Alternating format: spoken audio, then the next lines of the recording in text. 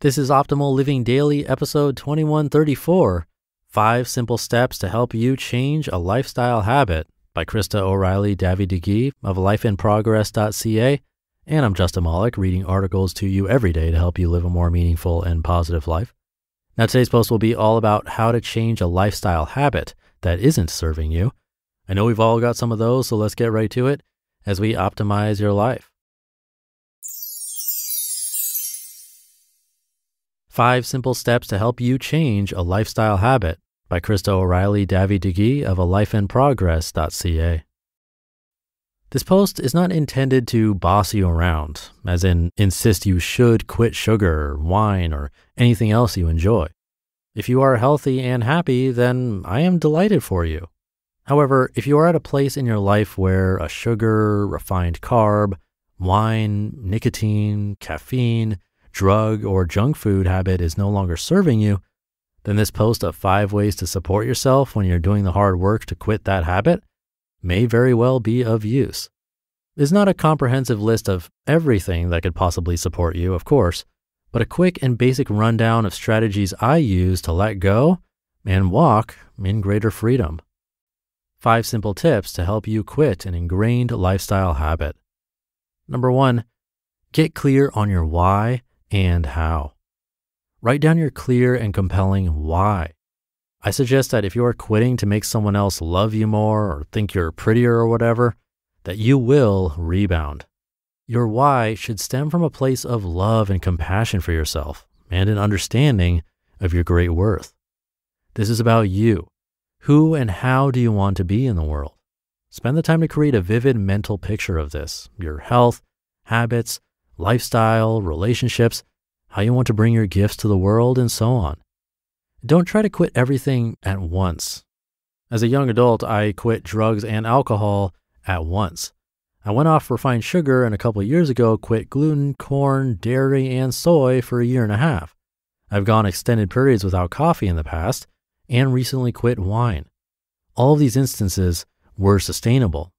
When I recently tried an elimination diet that removed all the strong, bitter flavors I mostly love, I was miserable and gave up quickly. Will you go cold turkey or take a slow and simple approach? Number 2, break routine. Your daily and weekly routine should be changed up in order to avoid common triggers.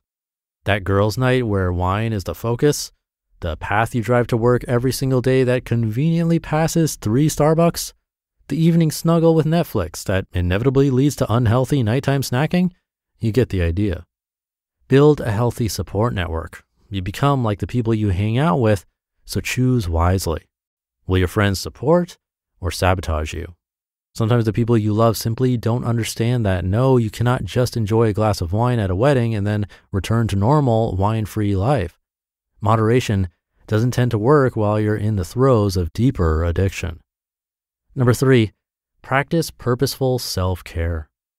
Fill out a happy stress worksheet to identify what stresses you out. Stress is a huge trigger, and the small and big things that bring you happiness. Then pencil some happy things into your weekly calendar. Go to bed, for goodness sakes. Lack of sleep messes with your decision-making and appetite regulation, alters brain activity, induces cravings for fat, sugar, and salt, increases risk of obesity and diabetes, impairs glucose metabolism, and more. Go to bed. Stop running and numbing. For true freedom from cravings and addiction, you must get comfy with some ugly, dark feelings. You need to give yourself permission to feel what is simmering below the surface, anger, shame, fear, pure delight, to cry, and eventually to use your voice and speak up for what you need. Number 4, eat a gut and brain calming diet. You have a fatty brain and it needs to be fed for optimal health. I'm talking good quality fats like wild fish or fish oils, hemp, flax, walnuts, olive oil, avocado, coconut, and eggs. These will help with mood, focus, concentration, energy, vision, synthesis, and function of neurotransmitters and molecules of the immune system. And please feed your little people plenty of good fat as it supports their brain development.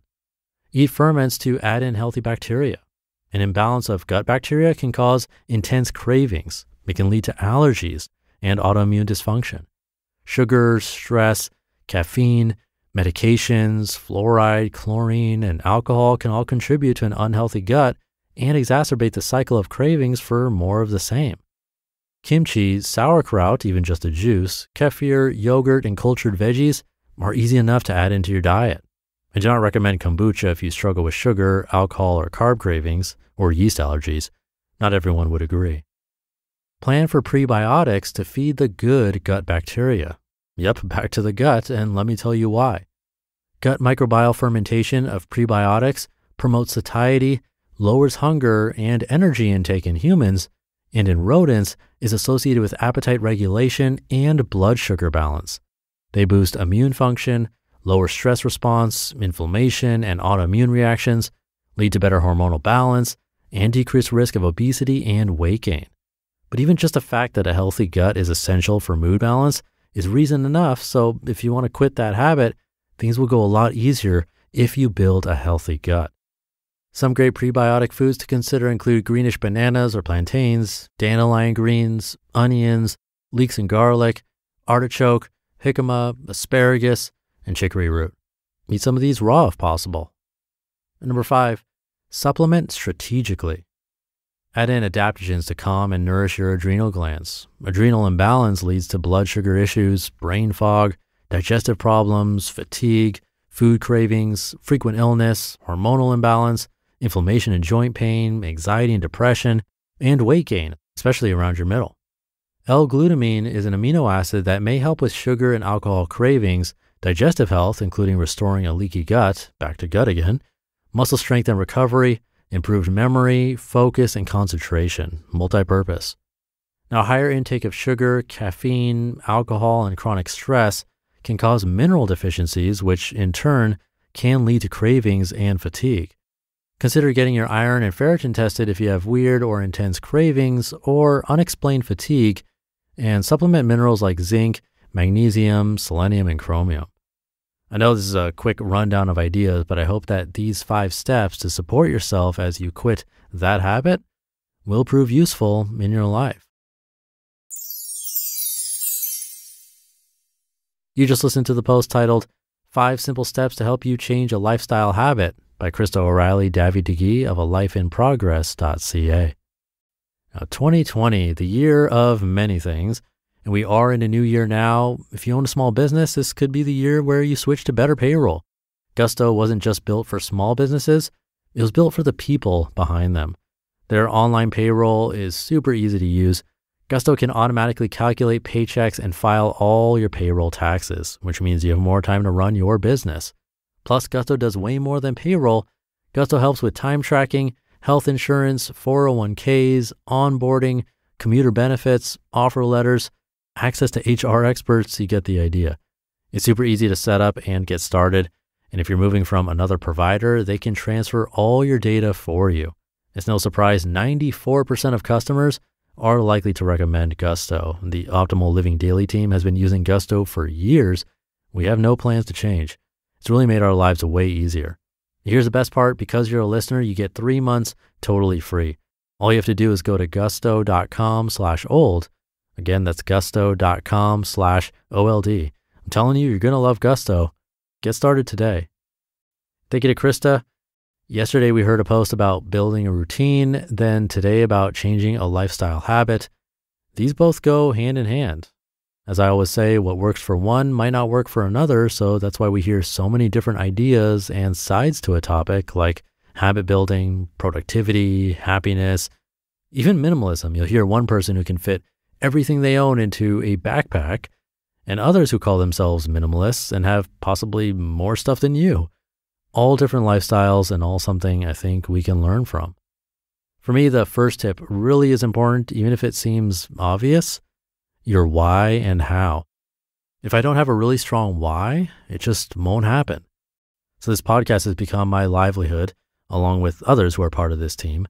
I feel like they're relying on me to keep going and learn more about podcasting and marketing, or figuring out new ways to get the shows out there, other ideas for episodes, all that stuff. So my why has a lot to do with our team, but also you listening, because I get those emails from time to time telling me how it's changed your life and telling me to keep going. So those emails really do affect me.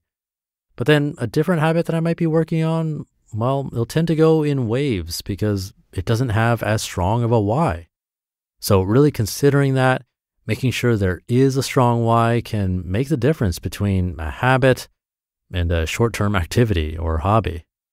So find that why or whatever resonated with you in this post. Hope you're having a great week, and I'll be back tomorrow for the Friday show, where your optimal life awaits.